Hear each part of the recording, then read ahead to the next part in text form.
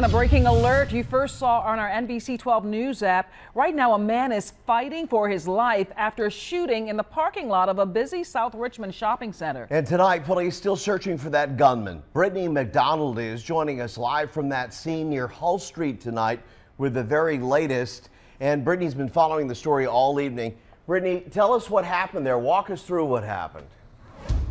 Yeah, Kurt, well, that man was shot in this parking lot right here. Police tell me that he was conscious and breathing when he was taken to the hospital, but his injuries are life-threatening. Now, you can see that police have cleared the scene now, but just a short while ago, this entire area was taped off as families were trying to head in and out doing their shopping.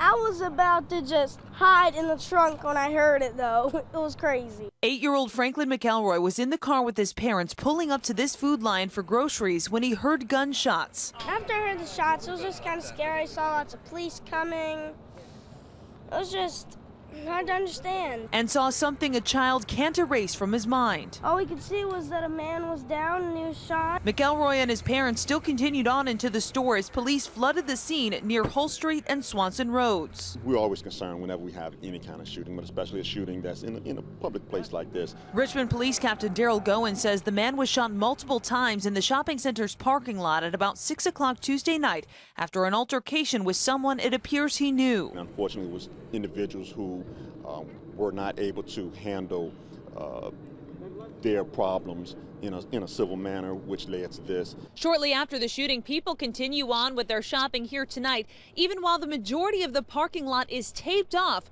with police here investigating. I would not expect this here, you know. Patrick Cadet, who shops here often, says he's now thinking of changing spots. You're just scared for your life. You don't know, what can happen to you because the bullet don't have a name on it, Overall, we still feel that this is a safe area.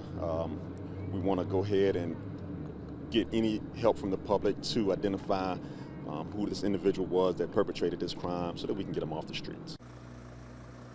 Now, police tell me they are beefing up patrols in the area and they're working on new initiatives to get illegal firearms off the streets. Now, of course, if you know anything in this case, call Crime Stoppers at 780-1000. We'll keep you posted on any new details. For now, on your sign in Richmond, Britni McDonald, NBC 12. Okay.